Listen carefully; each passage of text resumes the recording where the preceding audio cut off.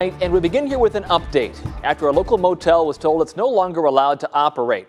We first told you about the Rodeway Inn in Grand Chute getting its license revoked a couple of weeks ago. We now have new information about that license revocation, which was put out by the Outagamie County Health Department. Your Appleton neighborhood reporter Olivia Acree has the update. Outagamie Public Health revoked this Rodeway Inn's license on April 14th. Now the owner is trying to appeal the revocation.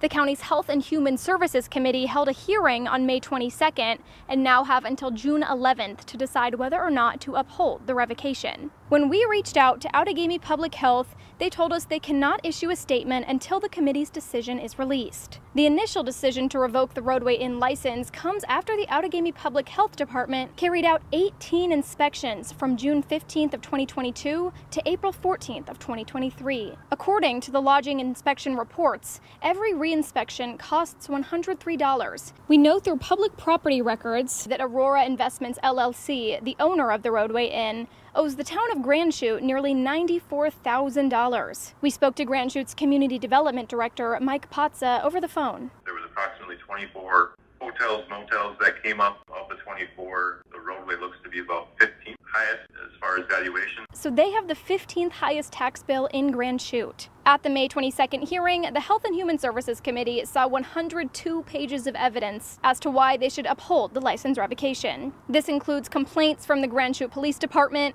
guests, and uncorrected inspection violations like bed bugs, rats, and mold. Here's what the Grand Chute Police Department told us earlier this month. It clearly negatively impacts the health and safety of our residents, guests, and even the other hotel goers. We reached out to the business owner and the office of his lawyer, but have not heard back at this time. We also requested the audio recording for the May 22nd hearing, but have not received it yet. The committee is still deciding whether or not to uphold the revocation, but the Rodeway Inn still shouldn't be operating because their license was revoked by the town of Grand Chute. Reporting in Grand Chute, Olivia Acree, NBC 26.